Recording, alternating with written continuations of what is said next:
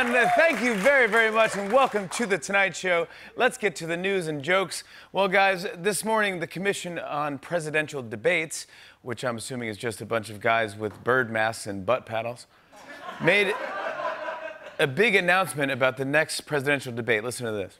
The commission just announcing that the next debate will be entirely virtual. As the president still battles COVID, the candidates will participate from separate remote locations.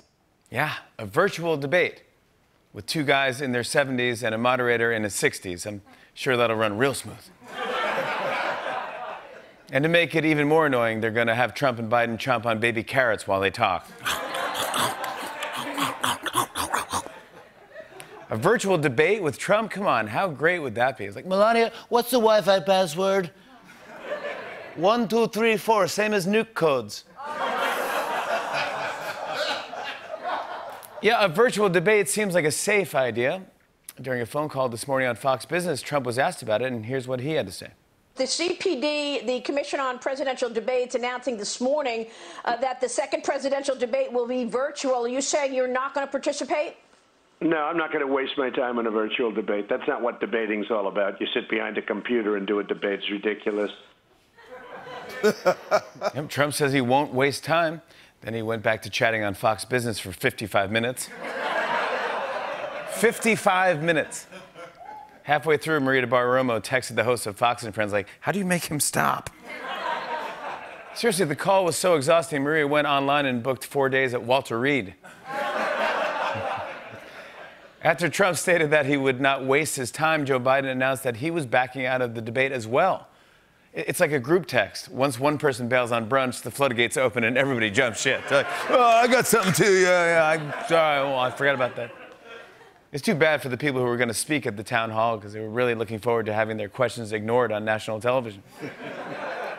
Anyway, back to Trump's phone call. Maria asked the president how he's doing, and it was clear that Trump is having a tough time staying in quarantine. Listen to this. First of all, I think I'm better. When to a point where I'd love to do a rally tonight. I wanted to do one last night. A rally? He's actually considering that? Trump's aides were like, you got it, boss, then put him in a room with 5,000 cardboard cutouts. Later in the interview, Trump had a soundbite that I found very interesting. Check this out. And remember this, when you catch it, you get better, and then you're immune. You know, as soon as everything goes away from me, you're immune. How you felt. What? What? I've never felt better. My body is a finely tuned Swiss clock. Everything is in perfect working order. So happy you're better. What?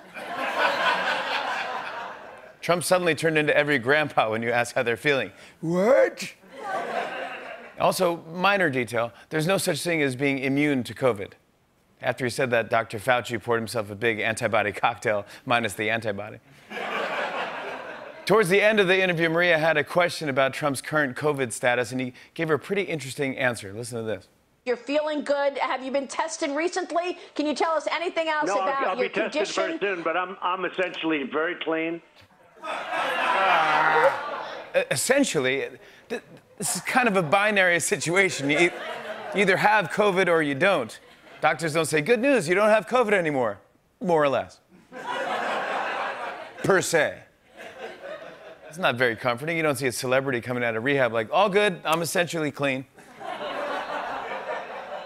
Well, guys, last night was, of course, the big vice presidential debate between Mike Pence and Kamala Harris, and everyone's still talking about it because a fly actually landed on Pence's head. Watch this.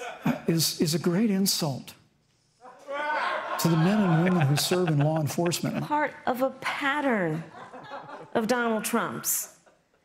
He was... At that point, every American was like, is that on him or on my TV? Right.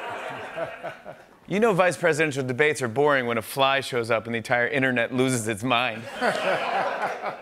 Meanwhile, a bunch of other flies off camera were like, oh my God, I can't believe you actually did it! You're a legend, dude! Epic! I can't believe you did it! Kamala Harris was probably sitting there thinking, I've been strong and commanding, and all anyone's going to be talking about is that stupid fly. Yeah, that was a tough moment for Pence, although it's still not as bad as the last vice presidential debate when a barn owl attacked Tim Kaine. Yep, Pence had a rough night. As if the fly wasn't bad enough, people also noticed there was something going on with his eyeball. Look at his eye. Oh. Yeah, he's the head of the coronavirus task force. Not really a great look when you're covered in bugs and bleeding out of your eye. Yep. Last night's debate was an epic battle between side eye and red eye. It's a tough break for Pence. It's hard to shake the reputation of being robotic when you show up looking like the Terminator. Also, can you believe Kamala Harris had to stare at that for 90 minutes? As if she wasn't under enough pressure, she had to debate the Bond villain with the leaky eye. Be very careful, Mr. Bond. People are worried about Pence because pink eye is a possible symptom of coronavirus. Even scarier today, Pence's temperature shot all the way up to 84.6. Well, a lot of people also noticed that Pence kept interrupting Harris, but she wasn't having it. Watch this. This is important. Susan, I want to add, but Mr. Vice President, I'm speaking. I'm speaking. Raise taxes on anybody who makes less than $400,000 a year. He said he's going to repeal the Trump tax cuts. Mr. Vice President, I'm speaking. Well, wait. I'm speaking. If you don't mind letting me finish, we can then have a conversation, okay? Please. Okay. In 1864... No, I'd like you to answer the question. No, Mr. Vice President, I'm speaking. I'm speaking. Okay.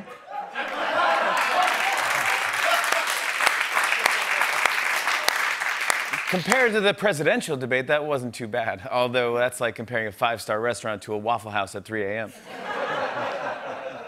That's right, there were a lot of memorable moments during the debate, and there are plenty of jokes to be made. But if it's all right, I want to take a moment to say something serious about democracy. Is that okay? You asking me? I mean, it's your show, man. You can do whatever you want. America is at an inflection point right now. And we as a nation have to come together to make a choice. Jimmy, you got something on your... This country needs to ask itself some hard questions, like, what is America? Who is freedom? And when is liberty?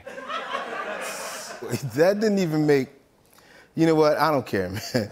Just keep doing your thing. So get out there and be the change you want to see in the world. Jimmy. Yeah, what's up, Tariq? Something you want to tell me? I just wanted to say that was beautiful.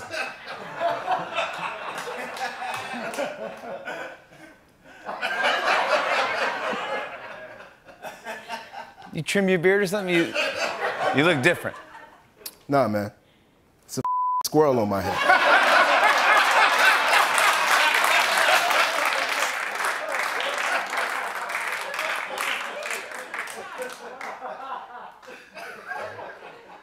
Well, listen to this. I saw that the governor of California has a new recommendation for residents to safely eat at restaurants during the pandemic. The governor's office tweeted out saying when you're eating out at a restaurant to keep your mask on in between bites of food. The tweet even shows an image of someone wearing a mask, then not wearing a mask, taking a bite, and then putting the mask back on again. So you have to pull your mask down, you take a bite, then you put your mask back on, you chew, swallow, then repeat. Or you could just fill your mask with food and eat like a horse. Even Donald Trump was like, What? What?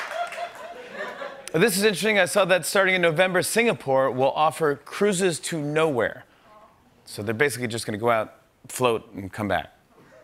So if you're tired of being cooped up at home, try it in a smaller room that rocks back and forth. Normally, if someone invites you on a cruise to nowhere, you're like, oh, okay, cool, I'm about to be murdered. Seriously, I'm pretty sure Cruise to Nowhere is the name of every Dateline episode. They had the perfect marriage. Then they booked 2 tickets on a cruise to nowhere. Speaking of traveling, I saw that Hotels.com is offering a stay in a pretty interesting destination. Hotel.com is offering a unique escape. After casting your early ballot, you can enter a contest to live under a rock during election week. It's a man-made cave built 50 feet below ground. The website's great. It's like, oh, we got a king-size bed, you got a jacuzzi, mole people. And finally, a cafe in Prague is getting a lot of attention for its new dessert. Check it out. There's a cafe in Prague which is looking to, well, lighten the mood amid a slump in business because of the pandemic. Owners debuted a dessert cake shaped like the novel coronavirus in an effort to draw customers. Yeah, they're really into the whole theme. When you order it, the server puts it in his mouth and spits it back into yours like a baby bird. On and on and on. I said, and it's on and on.